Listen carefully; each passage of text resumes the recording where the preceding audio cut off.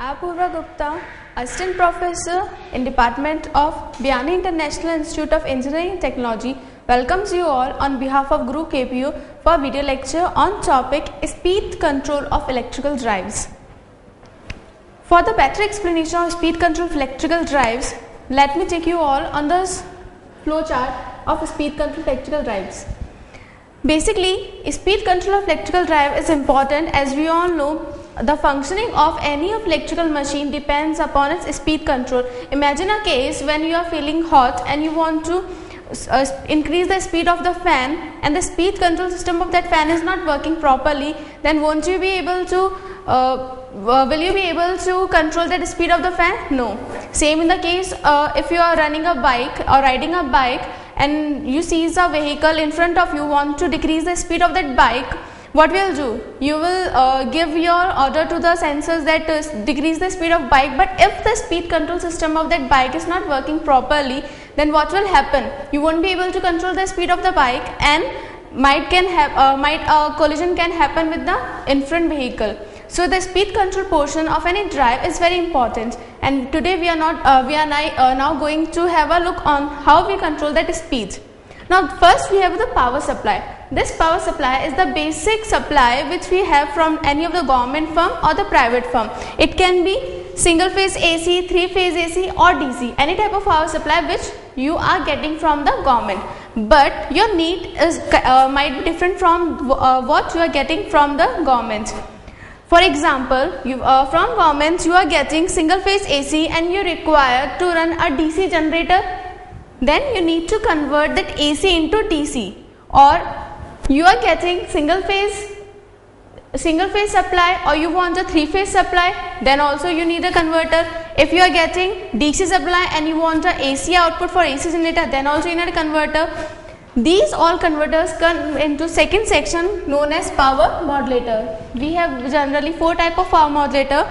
First type of power modulator is rectifier. In rectifiers, we have AC to DC conversion. Means from the main supply we are getting AC, and if electrical drive is of DC type, then we will use rectifiers as a power modulator to convert that AC into DC. Second type of power modulator is choppers.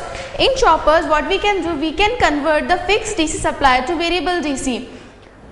For example, I am getting from the government 220 volt DC supply and my requirement is 100 volt DC supply. Then I will be employing a chopper as a power modulator for converting that fixed DC of 220 volts into 100 volt variable DC.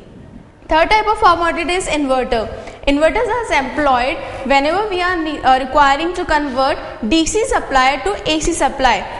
We will employ a inverter as a power modulator, and last but not least, cycloconverters. Cycloconverters are employed whenever we are requiring some different AC value and getting some different AC value. Means if I am getting 220 volts AC from the government, but my requirement is again like 100 volt DC, then I will be employing a cycloconverter. So second unit of my speed control of electrical drive is power modulators. They will convert the power we are getting to the power we need. Next we have electrical drive. This is basically that drive of which we need to control the speed. It can be of any type: DC generator, AC generator, induction motors, induction motors, stepper motors, reluctance motor, any kinds, self-excited motor. It can be any kind of electrical drive. Now this is the output, or basically the load. This is the result basically which we will get. Now the important part in the speed control is the sensor. Without sensing the need of if we are wanting to increase the speed or decreasing the speed, we won't be able to take the decision. So the main portion is the sensor. Imagine I want to decrease the speed by 10 kilometers per hour and I just decrease it by 5 kilometers per hour. Then the sensor will sense that at 5 kilometers per hour speed decrease is also needed, is remained. This sensor will give that signal to that control unit. Now this control unit will take the decision that you have to decrease the speed by more 5 kilometers per hour, and this control signal will next be provided to power modulator. Power modulator will regulate the power supply in the desired resultant, and then it will be supplied to electrical drive. Same way these sensors can also sense the these sensors in human life you can relate by your eyes. Your eyes will see that will measure the distance of the in front vehicle and give the control signal to mind that decrease the speed fast or slowly.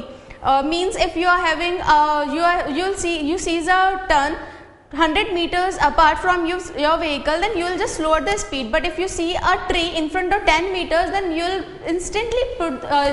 instantly use the brakes.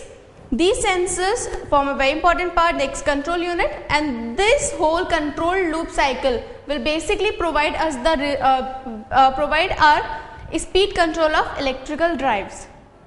Thank you, and thank you.